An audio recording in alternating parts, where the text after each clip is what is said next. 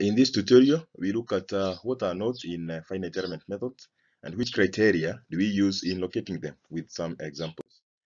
Now, basically, the intrinsic feature of finite element method is discretization. That is, we have a complex scenario. Let's even say we have just like a truss, and then we are saying in this truss, a truss structure, we have got a number of members, basically.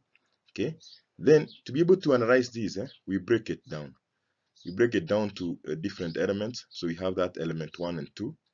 Not one, that just calling it element 1. Then we have another one. So this one we treat them individually. Okay, so this is what we are according to, or we are referring to as a discretization, and so on, and so forth. So as you can see, there is something that I'm doing. Okay, there is where there is connection between different elements. So if I take like this individual element here, I do like this. So there is this part, and this node and this node. So you can see there is a where the nodes typically occur naturally. So we want to see which criteria do we use in locating the nodes, and what are these nodes. So basically, by definition, or by what you have just seen here, is that nodes, these are once we do the discretization. Discretization is the breakdown. Or the breakdown, you can refer to it as a breakdown, but the technical term is discretization. So we are left with from a structure, we become with some interconnected members. We are left with the interconnected element, interconnected points. So nodes are a point of interconnection between elements.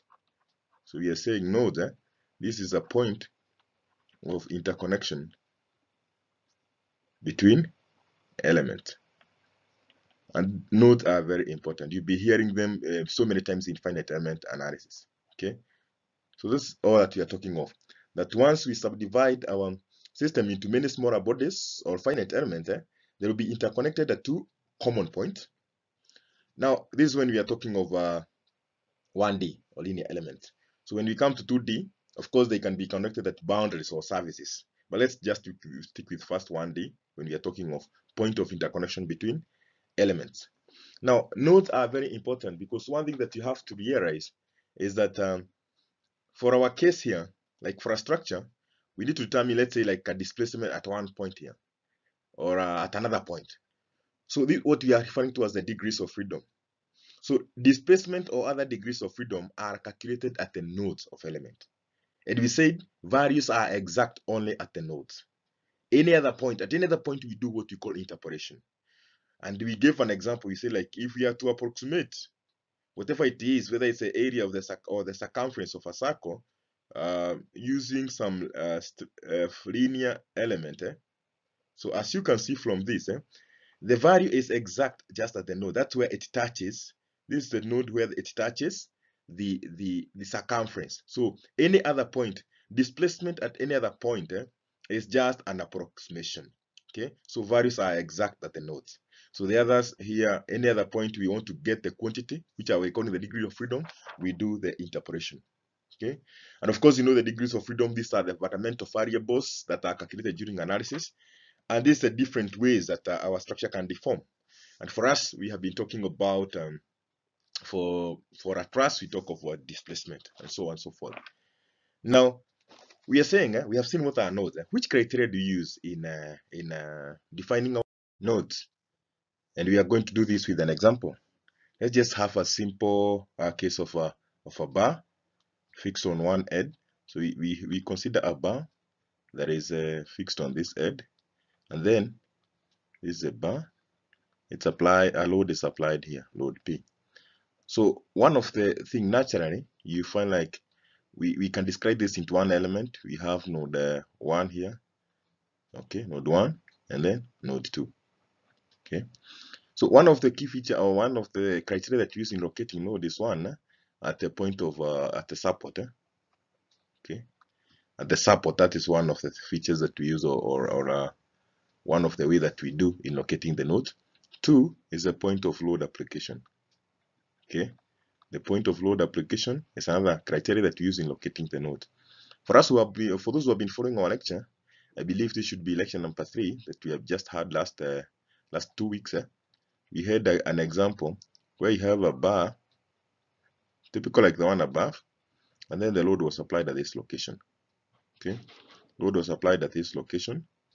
Okay, kind of at the middle, and then we had a structure like that. We are determining something like what is the deflection, or what is the elongation of this bar, or something like that. So the first criteria tells us that we can have a node at this point, a fixed per support. Number two, we are going to have a node at this point, of course. Okay, so what we are saying is that we have node 1 here, node 2 here. Okay, and we just use this point to point here. We have this is node 1 here.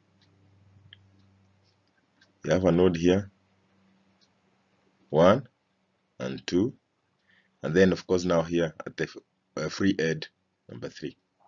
Then we had a case whereby we had the same bar, but then there was another smaller bar attached there, and then load was applied here.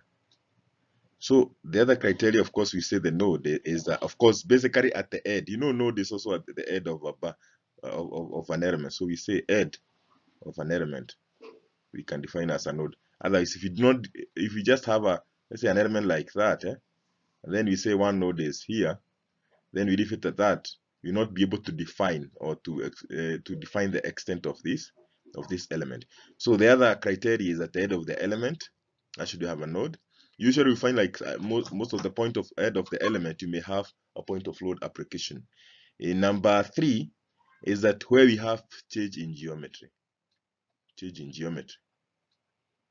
Okay, change in geometry. So when the geometry changed here, we had node 1 here because of the support. Then we specified a node 2 there because of the change in geometry, and a node 3. Okay, and you see node 3 here, we still have a load application. If you had a load application here at this point, then you would have had a node 3, and then it would have become node 4. So it's as easy as that. And as you can see, I'm just using an illustration of one family, or one type, one classification of element, because we have many families. One of the thing that you have to understand is that we have what we call linear element. We're going to see later on why linear. Linear is because of the order of interpolation that we do. We use a linear polynomials. Like for a truss, you find like you just have 2 nodes there. Even if the degrees of freedom may be 2, but we are talking of a linear. We can use a linear interpolation or linear equation to interpolate that. We are going to see maybe for 2D plane element, 3D plane element, whereby like 2D plane element, let's say like something like a shell, you have node 1, node 2, node 3, node 4, but this is one element. We are defining an element, okay, where now the other element is interconnected here. This is a service. But as much as we for a linear element, 1D element, a linear element, we stick with these criteria. They will help you in simplifying for manual calculation where you locate your nodes. So I leave it at that. But before I leave, I would just like to give you a small, I don't know whether to call it a challenge or so on. Let's assume we have a bar like this. Okay, then it's fixed on this edge. Then load is applied. And we say the UDL, but it's a bar, so the load is applied actually. We have a point load here. And then we assume there is uniformly distributed load attached here, Q, kilonewtons per meter. So you see the load is uniformly distributed. So how do we locate, or how do we discretize this element? So think about that, and then let me get your views in the comment section. So until the next tutorial, bye bye. Continue liking, subscribing, sharing what we are doing in this channel. Thank you.